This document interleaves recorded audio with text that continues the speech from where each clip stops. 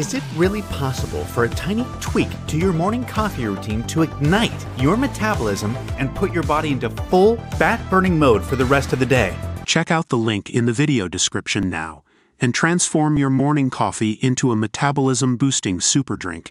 Jackie O. Henderson has been enjoying the sights of London during her European holiday. And while the 49-year-old breakfast radio queen was relaxing in a park with her bestie Gemma O'Neill, she observed some local lovebirds. Taking to Instagram, Jackie filmed herself and Gemma as they talked about the couple, whose romantic entanglement they discreetly recorded.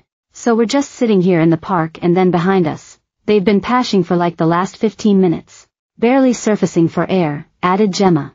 The best friends then remarked that they have spent their time in the park analyzing and dissecting what is going on with the unidentified loved-up couple.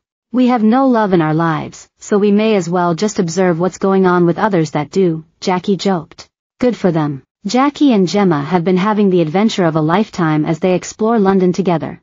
On Thursday, the pair spontaneously visited a London tattoo parlor. Gemma had another idea, a new experience. "We're looking at getting a tattoo," Jackie said in a video on Instagram. "We're going into a tattoo shop now.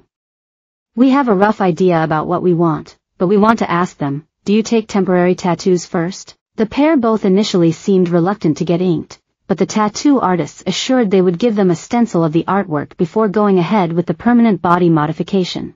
Jackie revealed she's getting a little hummingbird followed by the word trust written in cursive on the inside of her wrist. As the tattoo artist unveiled the outline of the ink, Jackie was over the moon with the outcome, but was unsure about the placement. "Love it, just not sure about the placement," she wrote alongside a clip of her showing off the stencil.